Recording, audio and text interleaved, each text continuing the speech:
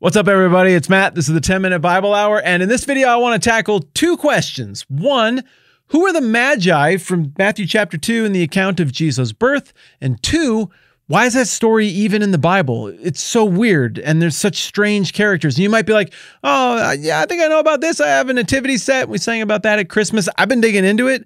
I'm telling you, this is so much more interestinger than I thought, and I'm excited to talk about it with you. So let's get after it. Who were the Magi and why are they in the Bible?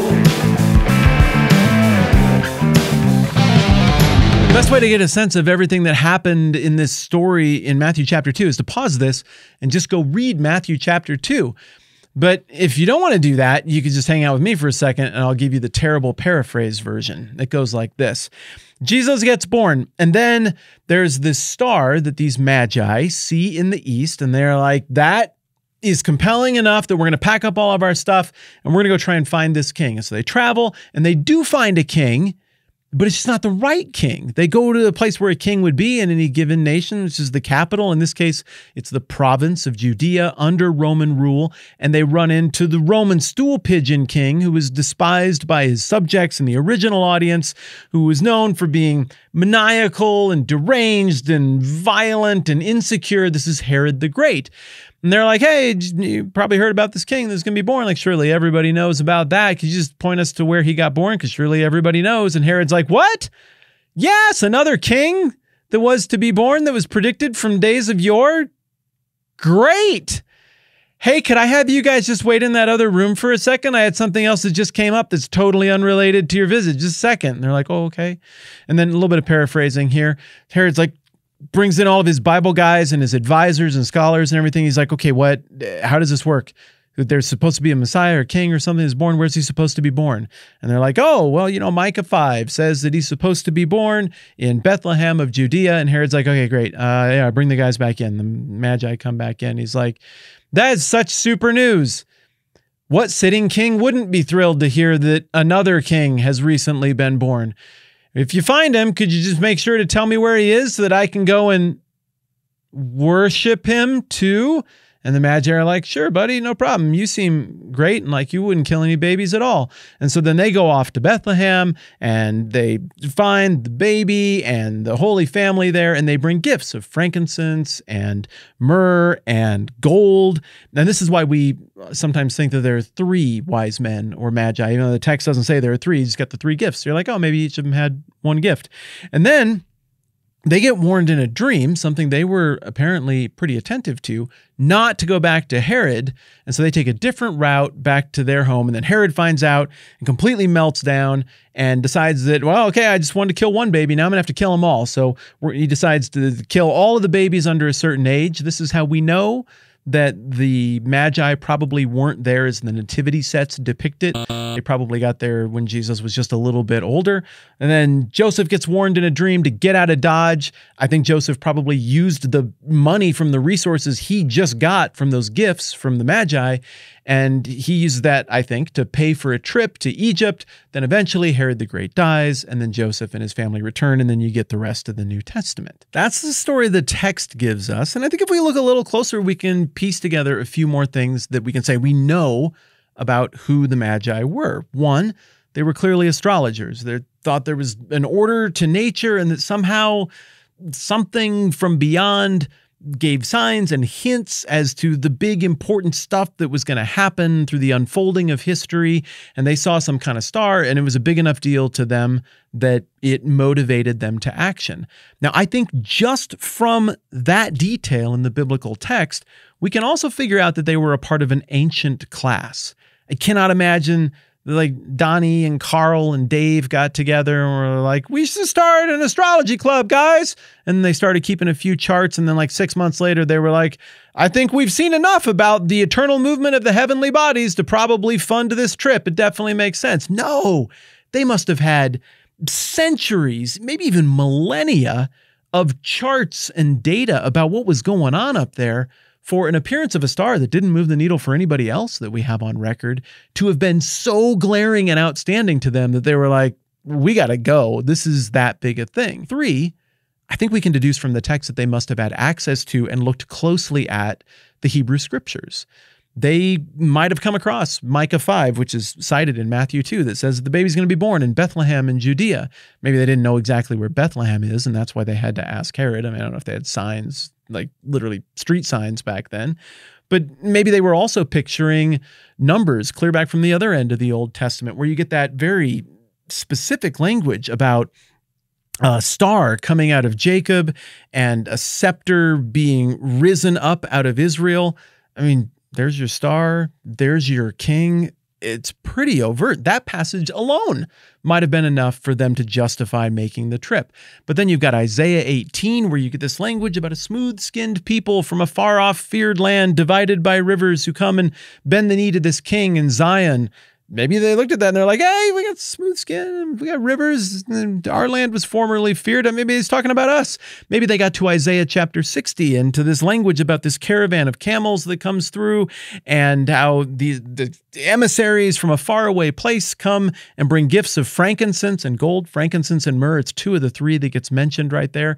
And maybe through a combination of their historical astrology that had been going on for a very long time and their read on the Hebrew scriptures, they did the math on all of this and were so convinced of oracles and prophecy that they were like, we got to go take this trip, not just to see what is going on, but I wonder if maybe they even felt like they needed to participate in what was going on because somehow they viewed all of this as something they had a role to play in. Well, that's just what we can deduce from inside the text.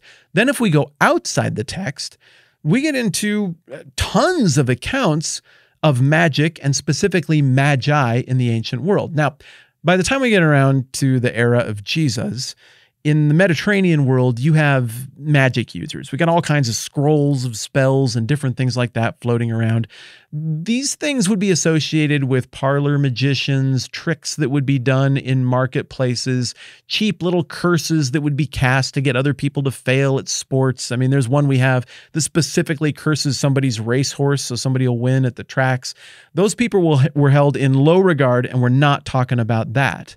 But for hundreds of years before the time of Christ, we have all kinds of details about this ancient class of people who had their finger on the pulse of this arcane knowledge that nobody else got to know about, who played a significant role in the courts of the most powerful people in the ancient world.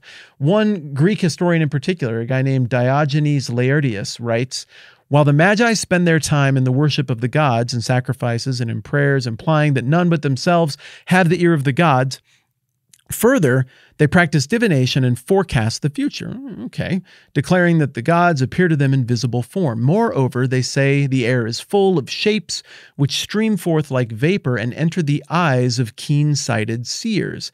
And then they go on to talk about Aristotle, who is cited as believing that the Magi tradition can be traced all the way back to ancient Egypt. So Aristotle is maybe building a bridge here between the Magi that we encounter in Matthew and the court magicians in Pharaoh's court during the time of the Exodus. Early on in the book of Daniel, this same exact word is used to describe Magi. Well, where does that happen? Persia. It's in the east. Well, Babylon and Persia. And so this is not a new thing, is the point. And these are not conjurers of cheap tricks. These were significant court officials who almost played a role similar to what the prophets of the Old Testament did for the kings in the northern and southern kingdoms that we encounter there. They were people of esteem. They were people with ambitions. They were people with power. There's a gigantic, famous, important inscription in northern Iran that you can still go look at today if you can make your way to Iran.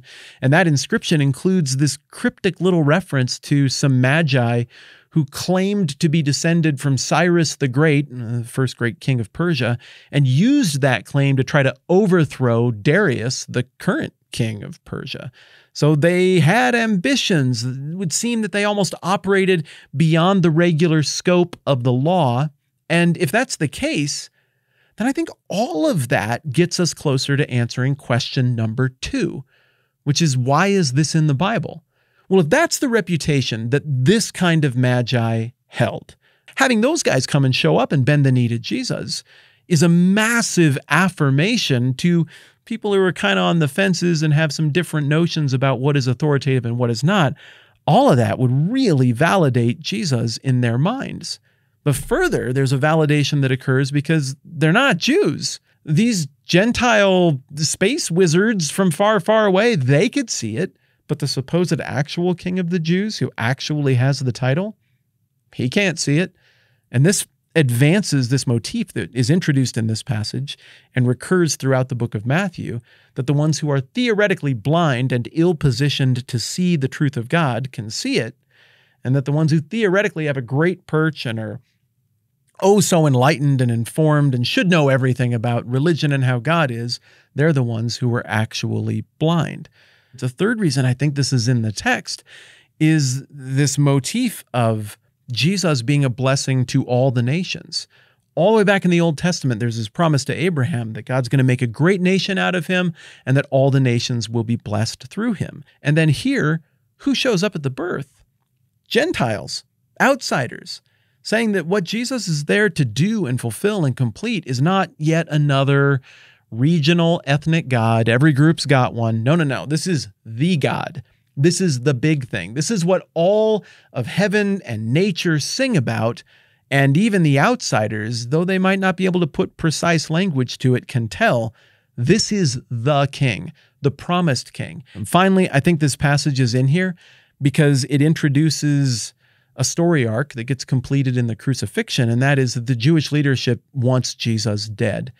Now, in this situation, he's delivered, but eventually they get their way. This is a fascinating group of people who vastly predate this age, maybe going back to the beginning of recorded history as the holders of some kind of secret knowledge, and all of their searching and yearning leads them to a place where the divination, the stars all point to this little baby in this manger. When we take a closer look at what the Bible and history has to say about the Magi, we appreciate the potency of this moment and what's happening in Matthew chapter 2, all that much more.